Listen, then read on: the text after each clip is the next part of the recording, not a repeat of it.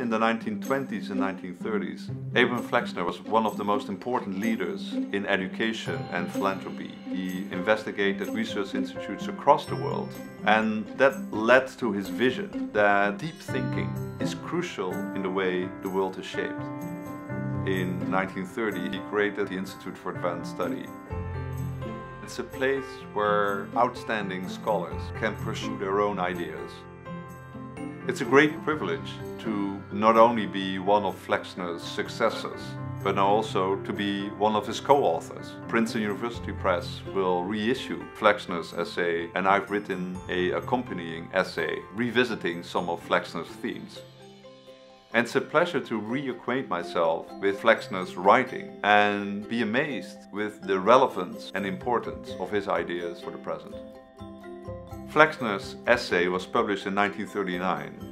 It was also the year where the World's Fair opened in New York City, where the future of technology was demonstrated.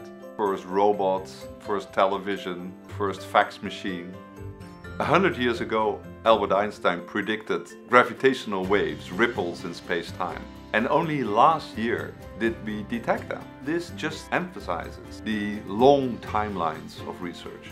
The sensible approach to research is to have a portfolio where you have both projects of immediate concern with concrete applications, but also have long-term projects with deep thinking. There's such a wealth of talent, of ideas, of unsolved problems. And we know that deep inquiry, curiosity and imagination will bring us into that new world.